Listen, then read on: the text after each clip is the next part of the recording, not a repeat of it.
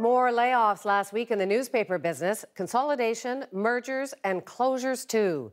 Are we at a fundamental change point in the way we consume information? Our media panel has its take on that. Margot Goodhand, until last month, the editor of the Edmonton Journal. Chris Waddell is a journalism professor at Carleton University. Brodie Fenlon is acting director of digital news here at CBC News. And Sachi Cole is a writer at BuzzFeed Canada.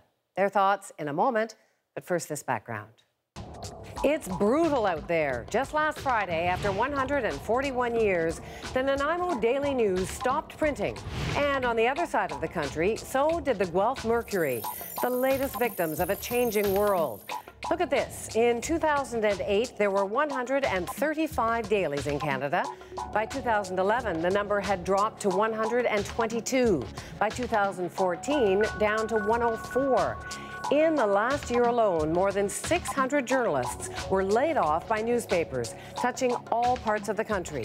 4 papers have stopped printing and now offer only digital editions: Metro Regina, Saskatoon, Guelph, and London. And Quebec's once mighty La Presse only offers a print edition on Saturdays. Advertising tells part of the why on this. Look at this graphic. In 2005, newspapers led the way in dollars earned from advertising, just ahead of television, well ahead of radio, and the internet was a distant 5th behind magazines. But that's history, really old history. By 2014, the internet was way out front, and newspapers were running 3rd and fading fast. It's not a pretty picture, and the questions loom large. What's the impact? Does journalism suffer? Should print die? Big questions. Let's try for some answers. So, Margot, I'm going to start with you because you were hit personally. You're one of those layoffs, former editor-in-chief of the Edmonton Journal. What's your sense? What's going on? What's happening? Well, it's been happening for a decade. You know, the advertising revenues have gone down and the print readership has gone down as everybody flocks to the internet, which is perfectly normal. And that kind of disruption has happened in virtually every other industry that I can think of, broadcasting and, everything else. But the problem is that in the managing of the decline over the 10 years, the revenues have gone down so far that I think we're at a bit of a tipping point. I really do believe that some of the papers, like the Guelph Mercury Record, just can't sustain the losses.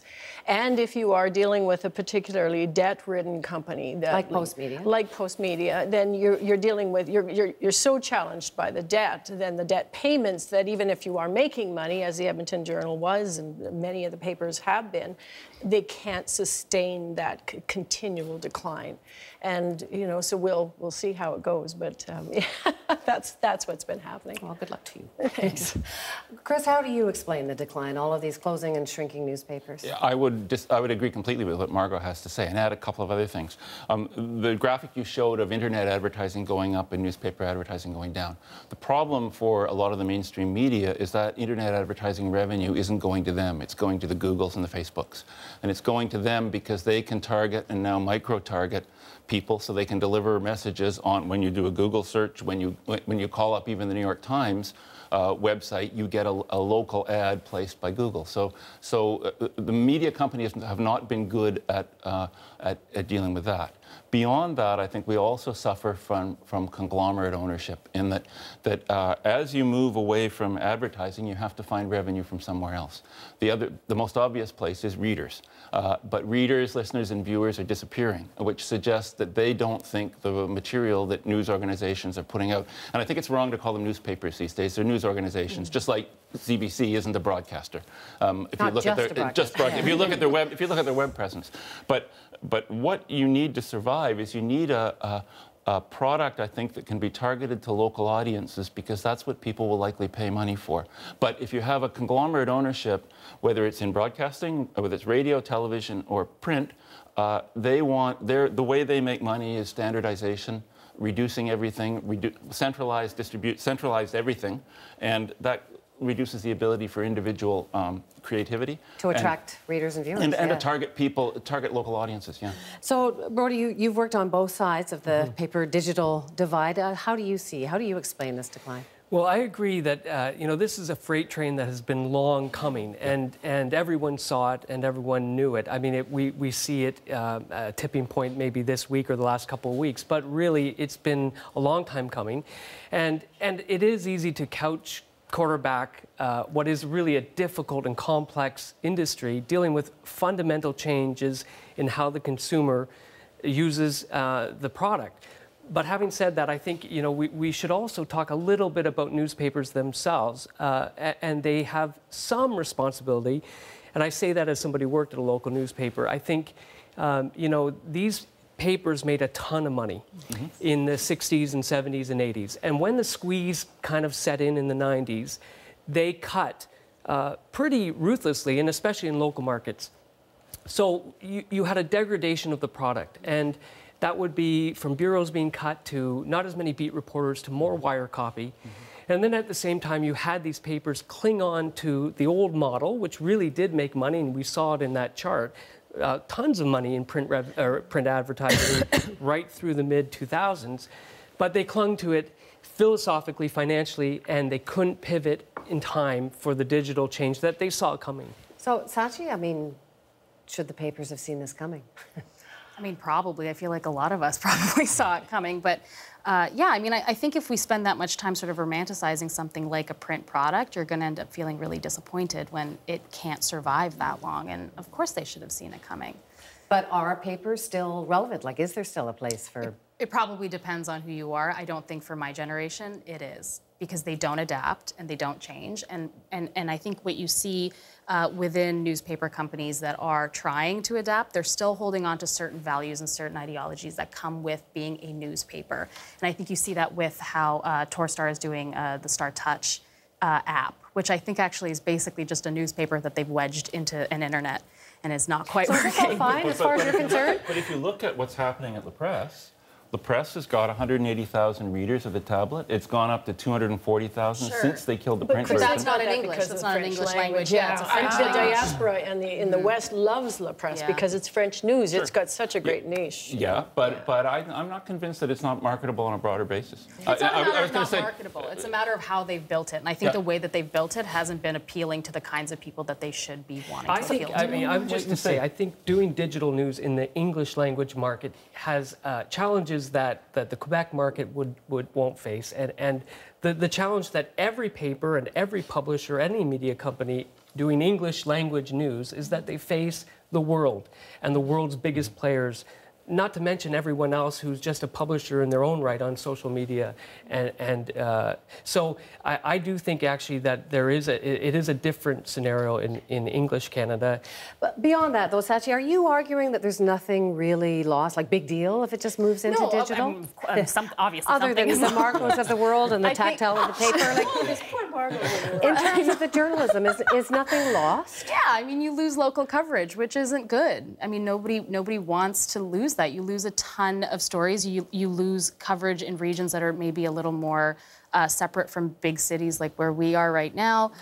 You see this with how coverage happens in places like the LGBT community, where those small community papers that were free and available on a street corner don't exist anymore. But the truth is we've lost local coverage over the last few years substantially already. I mean, with the cutbacks, the Sun papers and the other papers that Post Media got a couple of years ago, or a year and a half ago when they bought them, they'd been gutted by Quebecor before they took them over. So the papers that were once prominent, like the Kingston Whig Standard or the London Free Press, are virtually like 3 or 4 people in the newsroom. What about the I don't know, I guess the level of intense journalism? We saw the big movie Spotlight, the big exposés, the investigative heroes. And is that suffering? Like, is that being done? Is digital journalism as good, you're the prof here, as traditional paper journalism? I would argue digital journalism is better than print, because you can break down stories and you can tell stories, components of stories, you can tell parts of the stories in the media that best suits it. Some might be video, some might be audio, some might be graphics, some might be pictures. But don't forget, Spotlight was 2000.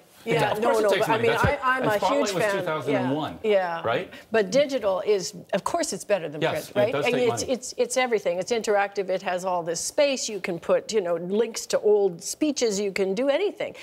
But it takes money, and it takes people. So is there less money in new journalism? Are there fewer? There seems there's fewer journalists. Absolutely. I mean, if you're crowdfunding to get your stuff I don't know if done. that's entirely true. I think it depends on the outlet. Look, the other thing, and I don't think we talk about it enough, and I've heard the arguments that the internet, anyone can be a publisher, and there are bloggers and podcasters, but the thing we don't acknowledge is that a media outlet, a newspaper, has insurance. It has a legal resource that the independent players just don't have. And wherever good journalism is happening, and I mean the kind of journalism that makes people uncomfortable, you can bet that the threat of a defamation lawsuit or some other legal action that's meant to stymie that journalism always looms large. And so I think what's happening in terms of those institutions in those local markets, it's not a good thing for journalism and not a good thing for Canada. But I'd add one thing on that, which is that if newspapers were to stop publishing news on paper and just go to being digital publications, the economics change dramatically. You don't have to buy paper, you don't have to buy ink, you don't have to print it, you don't have to distribute it. So all of a sudden, it's a totally different environment. The problem they face, though, which is a very difficult problem, that means giving up on their most loyal supporters and saying basically to them, forget it, you guys are, you're not the future. And there's no guarantee that they're going to be able to replace them with other people. And that's where they're paralyzed. What do you say to this idea that there's not as much resources put towards serious journalism by even BuzzFeed? I mean, it's not true. It's not true. I mean, there are a lot of web-first and web-only outlets that have a ton of money to be able to put forward those resources to do big stories. I think BuzzFeed in particular does a lot of long-form investigative coverage. They have a huge news team in New York and in the UK. We're building one here right now. But yeah, I don't think it's true. I think it's really easy to say that because it's not like a tangible product that you can hold in your hand and you can feel really warm about, and it can feel kind of ephemeral, but I mean, that's just not the case. It does come down, Sachi, to the revenue model. And BuzzFeed has made a revenue model based on, and not trying to build an audience to its owned and operated platforms. It builds an audience to sponsored content. And that is the challenge, I think, that traditional publishers face, is how do you make money in a world where you could go down the route of sponsored content or native content. You could, but the other challenge, and it's a real challenge, is that the best advertisers are really, or the best, the people who figured out how to serve an audience to advertisers is Facebook and Google. And these players are huge, and they are able to do things that local operations I've got to cut you off because we have way more to talk about, but we've got to take a little bit of a break. We'll come back and get some last thoughts from everybody.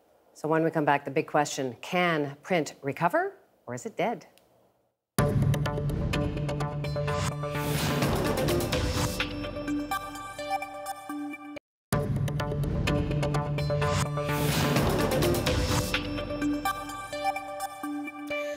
Welcome back to our media panel. At the table tonight, Margot Goodhand, Brodie Fenlon, Sachi Cole, and Chris Waddell.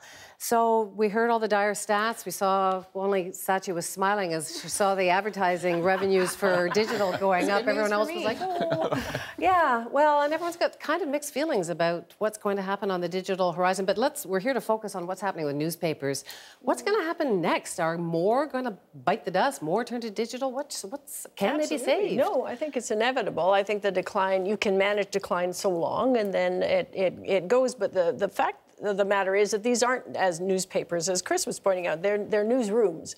And if they can find some way to innovate and adapt and work on a digital mode, just like the La Presse or like the Toronto Star Touch, but get some kind of innovation going, the newsrooms can prevail. You hope that they will prevail. But the newspapers, Ben Franklin, they haven't changed since then. So time for change there. Can they be saved? Should they be saved? Right?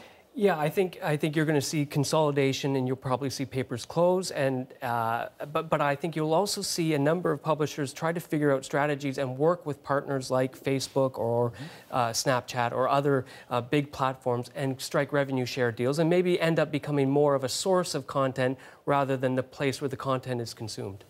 What do you think, Sachi? Good writing can exist anywhere, so if they find a way to adapt and make it possible for it to exist somewhere else that isn't reliant on being delivered to someone's home physically, then there's a way through. But they just need to do that, which they haven't shown. Not all of them have shown the ability to find a way through. So is more money being spent then digitally? Like as the advertising dollars go up in digital news and digital journalism, is there more money put into actual journalism and investigation? And like, are you getting richer and fatter, shall I say? I don't know if more money is being spent, but I think there are more resources available than there are if you work at a traditional paper in some cases, not all the time, but I certainly feel that way. Where do you see this going, Chris? I think the challenge they face, Wendy, is that when you move away from advertising and you say, well, one way or another, readers or some combination, as Brody's talking about, is going to have to start paying the bills, then you break away from the idea that there's one solution for everybody. Because once you're dealing with your audience and having to produce a product your audience wants and is willing to pay something for, and I think audiences will pay for news and information if it helps them, then what one publication or one newsroom does to their audience, and the combination of things they'll do, is different than another newsroom. So again, you can't have a one-size-fits-all, and you need more creativity on lots of different levels. We're already seeing it in the States with some of the things that Facebook has been doing and the things Facebook is talking about doing. That may be somebody's solution. Someone else's solution may be something else. The challenge for the industry is it's survived on basically one way of running its business for a long, long time. That's true for radio, that's true for television, and it's true for newspapers. Once you say we have to pay a lot more attention to audiences and what they want because we have to be sure they're going to pay for it, then you have to tailor your solution to them, and that's a lot more challenging to come up with. And I think a lot of newspapers actually tend to market themselves to older, straight, white guys, and that is far less interesting. Well, to do. it's hardly. I've got to cut you off, Chris. We're out of time, but it is fascinating, and it's certainly not the only industry that's facing massive upheaval. So we'll see what happens. Thank you so much, all of you. Thank you.